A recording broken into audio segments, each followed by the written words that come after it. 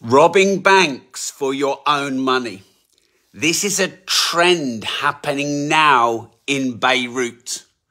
And warning, mark my words, this might be what you need to do to get your own money if we move into a depression, which I think is highly likely.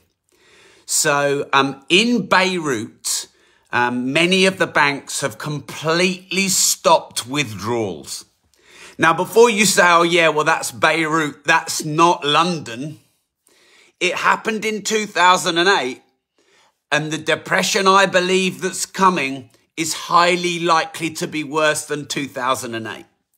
So in Beirut, many banks have stopped withdrawals, and recently someone went in with a gun and held up the bank to withdraw his own money. He had to rob the bank to withdraw his own money.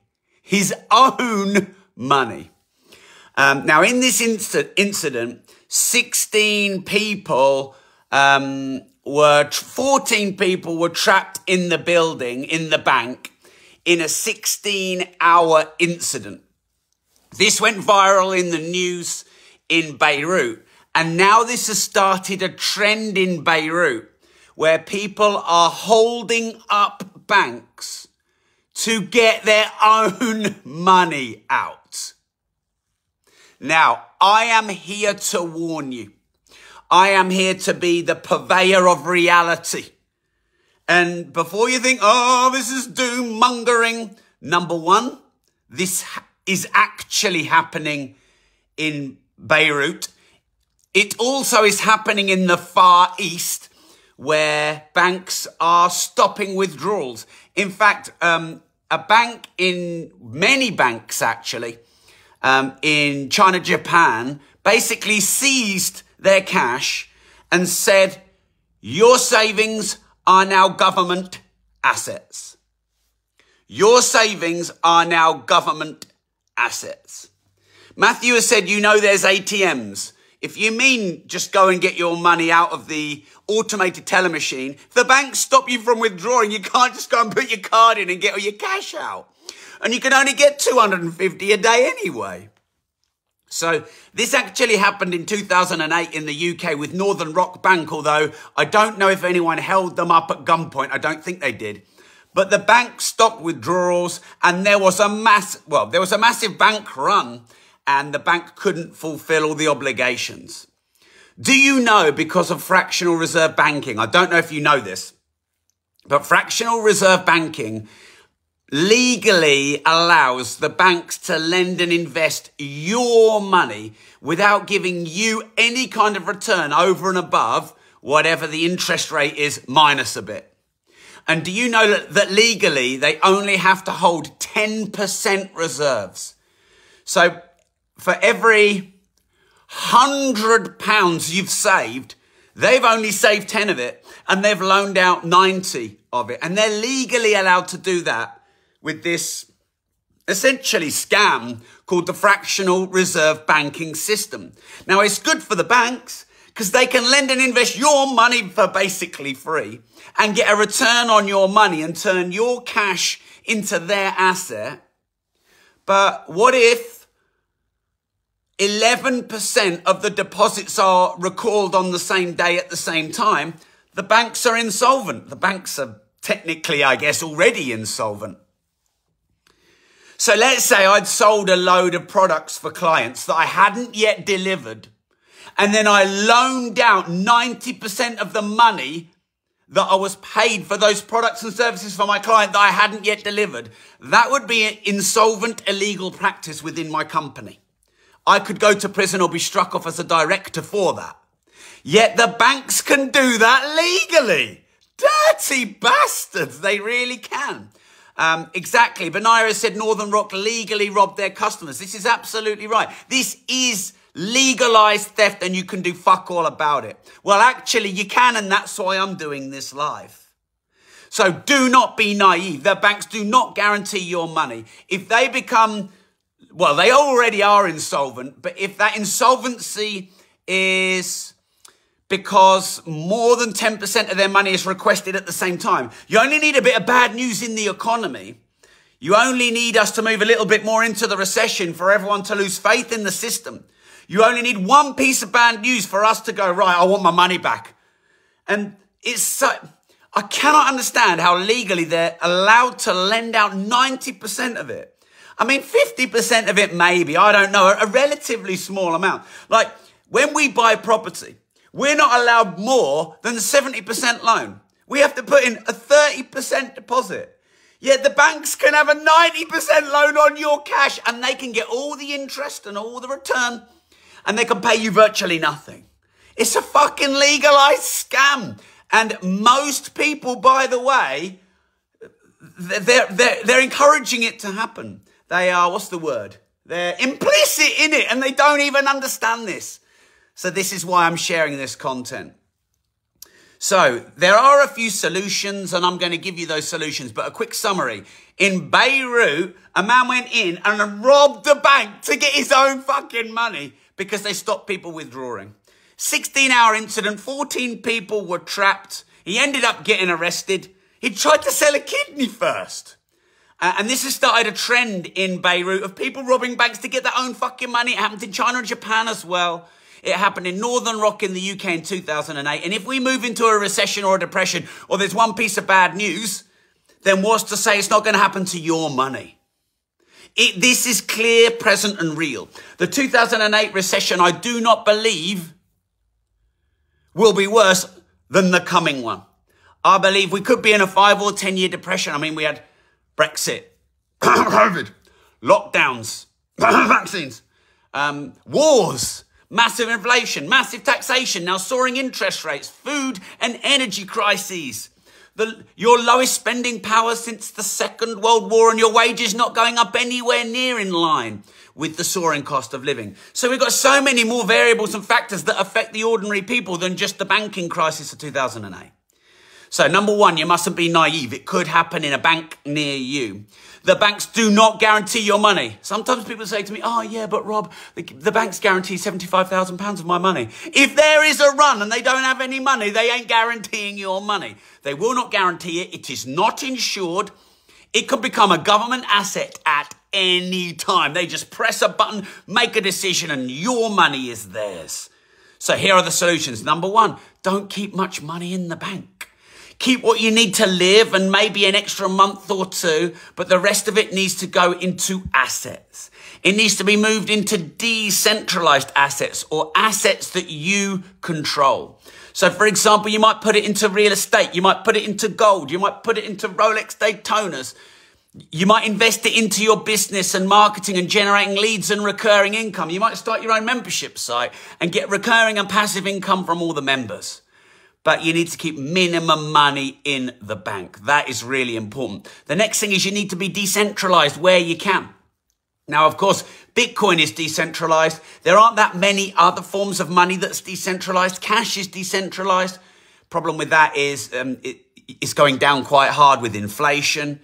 But if you can get your money out of the banking system as much as possible, then a bank run is not going to affect you. It's very important that you're in physical and digital assets. A digital asset might be crypto. A digital asset might be a membership site or creating revenue from your content. A physical asset might be real estate and gold and Rolex Daytonas and actual physical hard items that go up in value. Cash is a soft asset. It goes down in value and it's going down really hard now with massive inflation. Whereas real estate and gold is a hard asset and it goes up above inflation. So you've got cash going down with inflation and you've got hard assets, gold and real estate going up over and above inflation. So you've got sort of that effect, a compounding up and a compounding down effect. The next thing you've got to do is you've really got to learn how the system works. You've got to learn how to be financially independent. And I don't just mean, I think there's two definitions of financial independence. Number one is I have enough money from assets to be independent financially. I can do what I want, where I want and when I want. I have enough money over and above my bills coming in to be financially independent. That's meaning number one. Most people do not understand meaning number two of financial independence. And that is where you are earning away from the system as much as possible. You are not reliant on the banks. You are not reliant on being employed. You are not reliant on the government. You can get your taxes down. You can get your income streams up, and you are as decentralized as possible. And this is absolutely vital.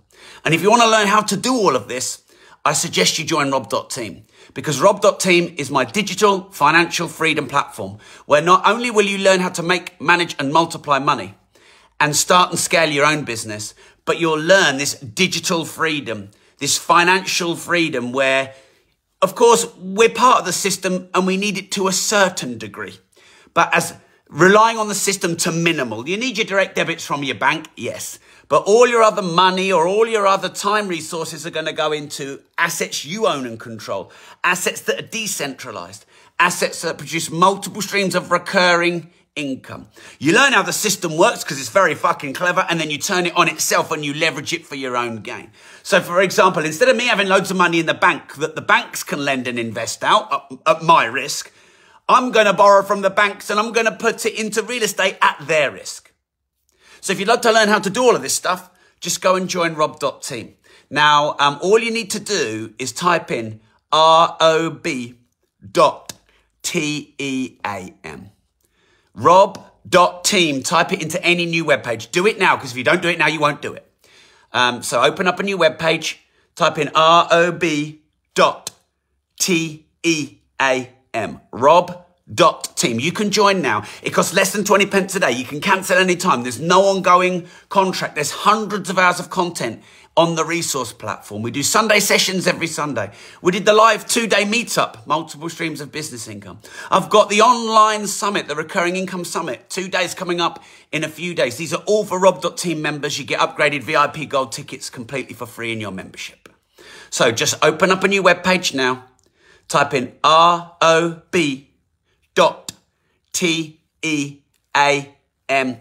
Get the Make, Manage and Multiply Money Masterclass. Get the How to Build Recurring and Passive Income Masterclass. Get the 21 Ways to Monetize Social Media Masterclass.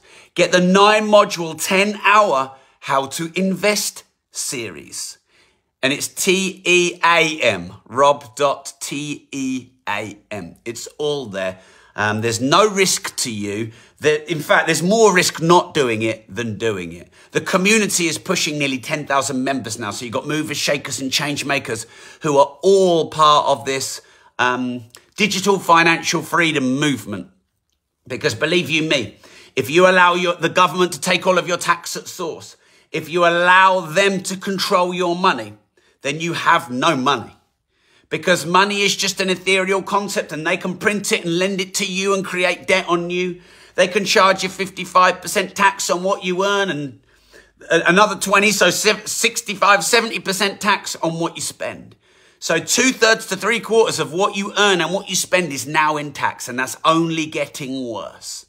So you must act. Be digitally, financially independent, and the way that you can do that is to join by typing in rob.team,